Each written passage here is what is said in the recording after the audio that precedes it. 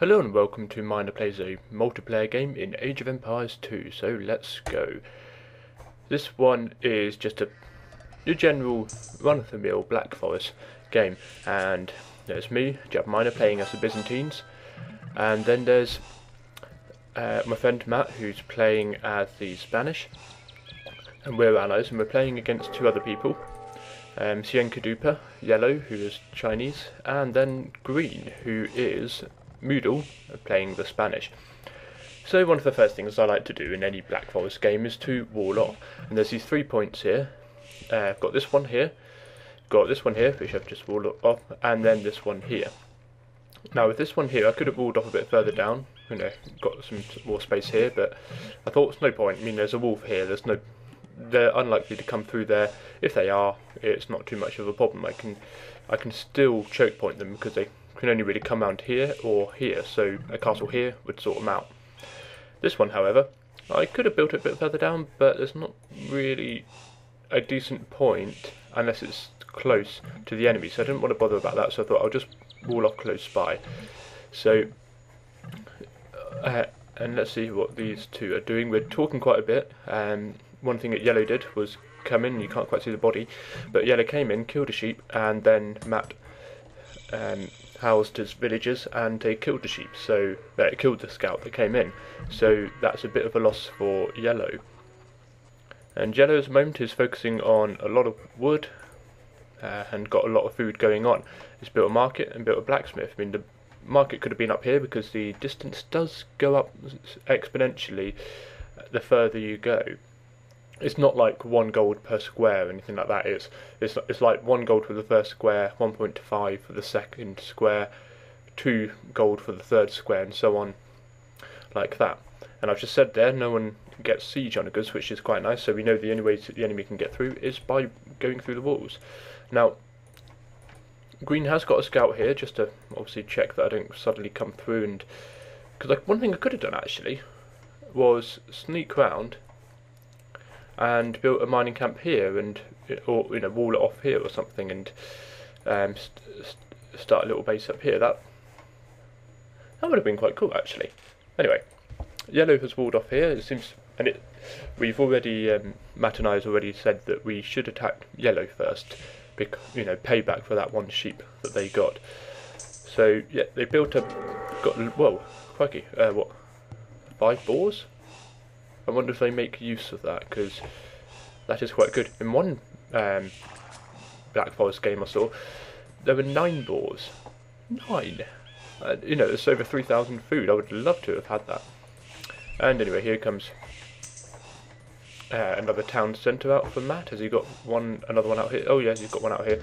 What have I got? I've got 1 town centre here, got my original town centre, and have I got another one? I have a feeling I don't. But it's not. I mean, I could build it up. I don't know where to build it actually. Oh well. Anyway, green has started building a bit of a fortress here. Gates, walls, and what does this villager do? We'll see. I'm surprised that wolf hasn't actually tried to attack her when she come in. Oh, fortified walls, and she's building up more walls. But oh, whoops! I missed this battle. Essentially, what happened was, it's a very small choke point here. I mean, yellow could have gone round, but it would have first been seen by blue. But Chicanews and some man-at-arms went up and tried to get through. However, I go on to Matt, getting conscription for faster unit creation. He's got a couple of palisade walls here, but that's there. And what has yellow got here? He's got some Chicanews, not upgraded. Man-at-arms, not upgraded. He hasn't got anything at the barracks from the blacksmith from the looks of it. Got a couple of monks out, but he's in the Imperial Age, so any time soon he shall create some trebuchets. I mean, the Conquistadors, they've got all the armour upgrades. You can get one. Yeah, oh, you just got it. 1 more armour upgrade. Got enough. Oh, here comes the trebuchet. Got the range for there. And here we go. This is destroying the castle, and the Conquistadors will be able to hide behind the trebuchets and take out all the units. And they can't quite get by. They should have left a bit of a gap, but now the Conquistador can get through and they can get rid of the Chicanews. But these castles trebuchets coming closer to get rid of this gate. And that's that riddle. and now they can come through. And this is where the main battle is, because over here I don't quite attack just yet, just a bit of a fortress there for green. So I'll focus on here and I'll go over to me as soon as that starts, but I'll start playing it a bit slower for the more of a battle. Actually, I'll play it a bit slower now. But you've got a few more Chucanoos here. They haven't made use of these boars. They've got some cavaliers here, and they've got a castle here slightly upgraded. But these trebuchets need to come through. He needs to create a couple more trebuchets. He's got the resources to do so. He needs to create a couple more resources, trebuchets. And actually, let's play it a bit quicker. But let's get rid of this barracks. I mean, that castle was very poorly placed, in my opinion, because I could attack it from the safety of my own base. If the castle was back here, like this one, that's much better. I mean, yes, actually, this trebuchet could attack it, so it would be better for the castle to be a bit further away, like here, I suppose. And here we go, here's a battle. Lots of cavaliers, lots of conquistadors. Perfect attack. Spearmen, pikemen, halberdiers. And here comes some more cavaliers, but still not upgraded at all. A bombard tower being created. And Yellow has come over here with quite a few villagers to get some gold and some wood, which is very sneaky of him. I mean, he didn't even start on this gold. He only just started now. And now we got nearly fully upgraded paladins. I know the Spanish can get every single blacksmith upgrade, so you've just got one more to get.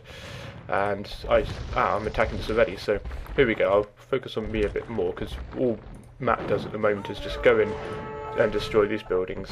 So I've destroyed these walls, but if you look here, what, 4 bombard towers and 2 castles. But this is where green slightly fails a bit. I mean, I failed a bit by letting my cataphracts go in, which are fully upgraded, I believe. I don't think they can get blast furnace. But here's my trebuchets, and let's see how many have I got.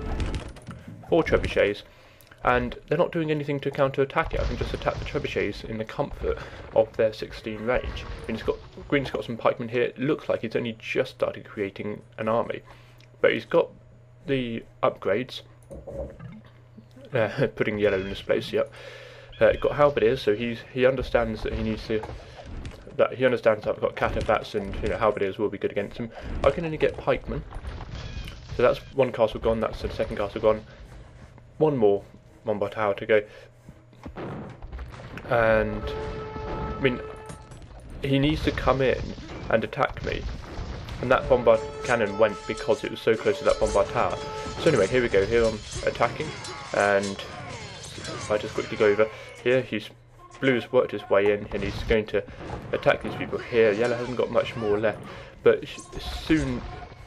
shortly here, I just get rid of more and more of their buildings using my trebuchets, and I think I could have done with a couple more trebuchets just to help out, but I think it's roughly at this point green and yellow, they kind of give up a bit because they've just seen the army and there's no way they can get back from him. If we have a look at their resources, they're not doing great, especially on the gold front. They're not doing too great, whereas I've got nearly 9,000 gold and Matt's actually only got 300 gold. I guess I must have not spent as much as him. He did buy a lot of paladins and conquistadors, whereas I focused slightly more on the economy side. And here we go, got cataphracts. Useful things, especially when you get Logistica and they can attack one villager, but the villager behind will also lose damage, but will also lose health. But anyway, just getting my trebuchets in to get rid of these castles, and the enemy is starting to resign, and there's not much more green can do. Nothing over here, just one villager, and there we go, that's yellow resigning, and I suspect green will resign anytime soon. Pincer manoeuvre, yep. Exactly what we did. We both attacked very near the same time. Oh, there we go. Green's resigned. We attacked very nearly at the same time, which allowed the enemy to slightly panic. And they didn't, as far as I saw, they didn't really have much of a trade route going on. If they had more trade, they would have had more gold, which would have been great. But they would have slightly had, unless the market was here. Oh no, it's there anyway. So okay, that's fine. So the trade carts would come over here for maximum efficiency. So if we have a look at the scores. Blue one, and I didn't get any of the stars in that one, but I got the most food and nearly got the most wood. Didn't quite get the most gold and trade profit, so I didn't actually get the most gold at all, even with trade profit. I was the first to the Imperial Age, which I was very happy about. And yeah, so I wasn't even one of the best players, but no, everyone did very well. It's just a few points I need to remember. And so yeah, thank you very much for watching.